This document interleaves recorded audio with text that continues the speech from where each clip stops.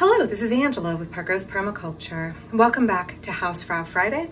This is a segment on my permaculture YouTube channel where I discuss domestic skills and ecological living.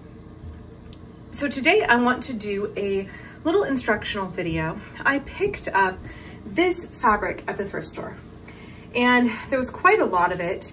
I thought, well, this kind of feels like wool, and it was half off, so that made it $4 for close to what I would estimate about 3.5 yards of this really nice, pretty good weave. And I thought, well, this would make a nice winter skirt. I'm gonna go ahead and get it, and I'm gonna bring it home and I'm gonna figure out if it's wool.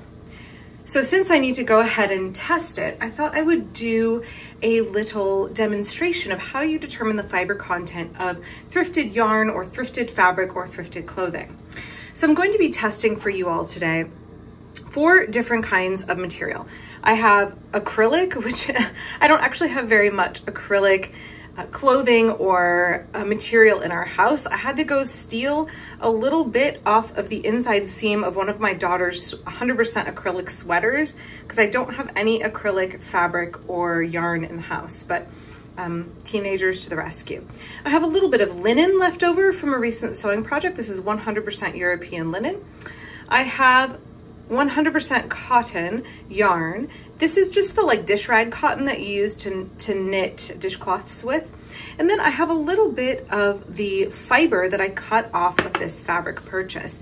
And we're going to test all of these and figure out what the fiber content is. So I find the easiest way for me to determine what I'm working with is to do a burn test. And when you burn different materials, they react differently. So if you burn a plant-based material, it's going to behave both in terms of its flammability, the speed at which it burns, and the odor it gives off. It's going to behave differently than an animal fiber like silk or wool or alpaca. And both the plant fibers like linen or cotton are going to behave differently than an acrylic fiber, which is plastic. It's a petroleum byproduct, and it will behave very differently than a natural fiber. Now, first of all, when you are testing these fibers, these 3 are known 100%, and I'm gonna figure out what this one is. You can tell sometimes when you burn if you have a blend or not, but it can be difficult to determine the percentage. So this just tells you if you're working with 100% natural fiber, 100% acrylic, a non-natural fiber, or a blend, but not necessarily the percentage of the blend. So I'm gonna grab my tweezers here, and I'm gonna start first with the linen. Now, if you're flame testing, obviously make sure that you are in an area that is well ventilated. When you burn these materials, some of them give off toxic fumes. So I'm in my bathroom with the fan going and the window open. So first let's test the linen. And when you light linen on fire, it burns pretty bright. It burns pretty nicely, and it gives off an aroma like burnt paper, like you're starting a fire in the fireplace, which makes sense. Linen is made from flax. So you can see that it holds a flame, it doesn't go out, but it burns kind of slowly. And again, it smells like burnt paper, and there's not really any smoke coming out from it. I'm gonna set it here. And when it goes out, it behaves a little bit like a candle wick. It doesn't crumble completely into ash, but there are kind of distinct segments. So now let's try another natural plant fiber. Let's try the cotton. Same thing. Burns nicely. The flame is a little bit brighter than the linen, burns a little bit faster, and the aroma is the same, like burnt paper. It doesn't smell unpleasant at all. It just smells like I am lighting a fire in the fireplace. Okay, so now I'm gonna burn a small piece of acrylic. Now, because I know the fiber content of this, acrylic is 100% plastic. It gives off toxic fumes when you burn it. And so I'm gonna burn a very, very small piece because it's a known quantity and I don't wanna be inhaling this. So put it up to the flame. And you can see it just coils back and like melts. It doesn't really burn how you would think. And the end product, I don't know if you can see it on the end here, is, oh God, it smells terrible, y'all. It stinks really bad. It's a acrid, unpleasant odor. I don't know if you can see the end of this here. It's just melted and formed kind of like a hard, gummy residue. It's not ash. Whereas if we look at our natural fiber, plant fibers here, it's kind of like burning a candle wick. It's crumbly, it's ashy, it leaves soot. The acrylic is really malodorous. It leaves these little hard, gummy, melted balls at the end. You can easily tell it's acrylic. So with 100% wool, oh, so before I burn this, I'm gonna run and grab a sample of 100% wool. Hang on one second.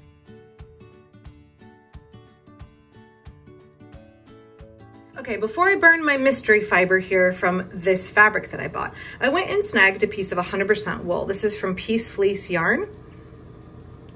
And this is a blend of actually Russian and American wool, 100% wool. I'm gonna take some of this and burn it and describe it for you. So when you burn it, you see that it burns fairly quickly, but then it burns out fairly quickly. Wool has a hard time staying ignited. When you burn wool, it cannot hold a flame very well and it goes out fairly quickly. And the resulting residue is crumbly, and again, it leaves that soot. So the two main differences between burning animal fiber like wool and burning plant fiber like this linen is that the wool goes out fairly quickly. We saw the cotton and the linen both hold a flame for quite a while, and the cotton especially burned quite brightly. The wool tends to go out fairly quickly. I'll show you again real quick. It doesn't hold a flame very well. Sometimes it can even be hard to ignite. You can see it crumples down, boom, it's out. Wool is naturally fairly flame retardant, which makes it a wonderful natural material. Water resistant, it is flame retardant, and it is really good at cooling and warming you, even if it is completely saturated with water. So wool is a wonderful, diverse natural fiber. The second thing about burning it is that it stinks to high heaven, but in an entirely different way than my acrylic. So my acrylic yarn smelled acrid and terrible, like burnt plastic. It smelled really bad, like something you don't want to be in a room with because it's toxic. This smells like you catch your hair on fire.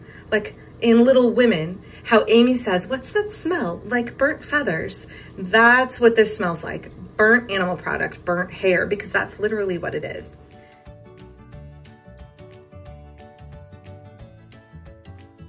So now I want to test my mystery fiber that I got here off this fabric.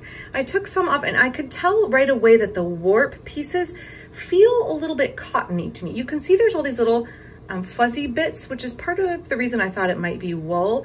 It looks like there are some pokey fibers that could be animal fiber, and it feels wool-like. But then also it's clear to me that some of the warp looks, and when I break it, it feels like cotton. So let's just light it on fire and see what we have here. Okay, so it's burning pretty bright, burning pretty quick. It definitely is giving off an aroma. To me, it smells like a mix of burnt hair, very strongly of burnt hair, and a little bit papery. So it burned really bright. That says to me that it's probably not acrylic. It says it's probably not wool. It held a flame for a long time, like cotton would. That's what I would expect from cotton. Let's examine, now that's cooled off a bit here, examine the resulting ash here. Oh, it's very sooty and very crumbly, so not behaving like an acrylic.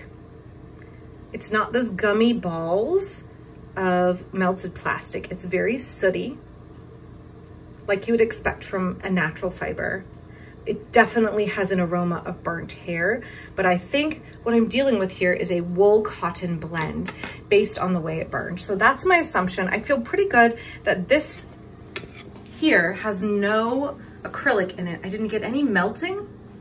I didn't get any of that really stinky, nasty petroleum burnt plastic aroma when I lit it on fire. Definitely smelled like burnt hair. Definitely had a bright flame that burnt for longer than I would have expected from wool. So I'm gonna assume that what I have here is a wool cotton blend, which seems about right now that I'm really handling it and feeling it.